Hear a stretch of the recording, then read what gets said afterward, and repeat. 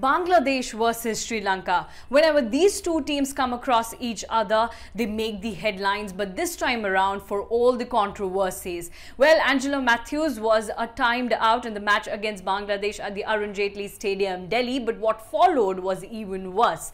Now, let me tell you what all happened. Now, the whole incident happened during Sri Lanka's batting, and when they were batting in the 25th over, Sadira Samar Wickrama got out. When Samar Wickrama got out, it was turn of Angelo Mathews to come in, but Angelo Mathews took more than 2 minutes, and Shakib Al Hasan appealed for his dismissal in the fashion of being timed out, and so Angelo Mathews had to return. Now, what is timed out dismissal? First of all, let's know that. Now, what happens is that whenever a player is out or a player is retired hurt, then the time duration of that player going out and the new player coming in has to be 2 minutes. Now, it's written in the rules. Now, in this scenario, what happened? Angelo Mathews came in, and when he came in, he saw that the helmet strap was broken. So, he signaled his team to get him another helmet. And meanwhile, he was doing all of that. On the other side, Shakib Al Hasan appealed, and he said that Mathews wasn't ready to face the first ball within 2 minutes, and this has to be given out. Now, umpires discussed within themselves. They asked Shakib again, and then Angelo Mathews had an animated discussion. He went to Shakib Al Hasan. He tried to explain his situation. Shakib said that he does understand his situation, but rules are rules, and the umpires will decide it. And then the umpire said that yes, Angelo Mathews, you'll have to go back because you weren't ready to face the first ball within 2 minutes. Now, on the other side, Angelo Mathews is quite fumed up. He lashed out at Shakib Al Hasan and said that he was ready well in the time frame. And first of all, he said that his helmet strap was broken, so he really needs to understand the safety. And on the other hand, if it has to be 2 minutes, then when he came in, still 5 seconds were left. Now, this turned worse. There was Cold War. Angelo Mathews said a lot of things after getting dismissed, and Shakib Al Hasan said that he does not have any regrets because it is within the rules.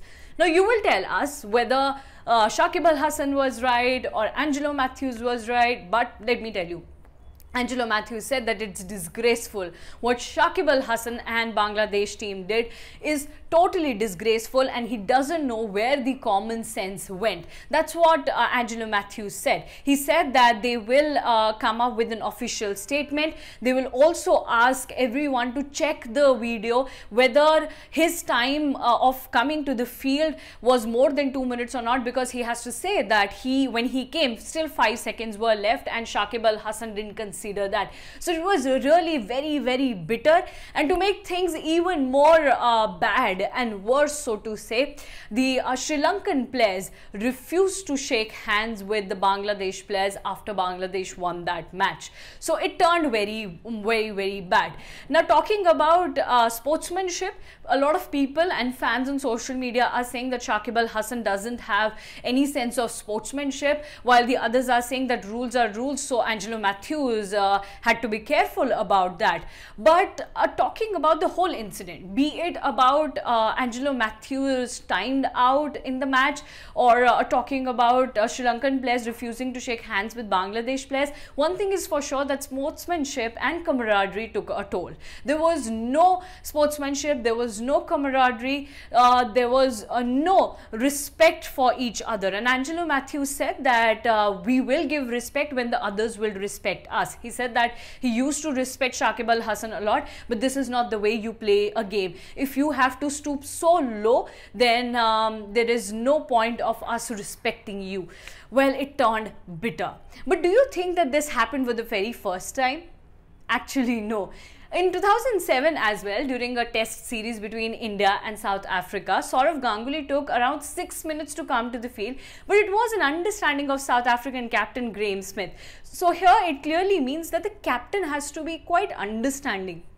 Now in that scenario, what happened was that the openers went out pretty quickly, and umpires refused Sachin Tendulkar to bat because on the third day he had taken overtime in stepping out of the field, so they didn't allow him to bat. VVS Lakshman wasn't ready, he was still taking a shower, so Sourav Ganguly had to pad up quite quickly, and in that duration 6 minutes were taken. But Graham Smith understood the situation and he allowed Ganguly to bat. So it was totally on the basis of an understanding of a captain.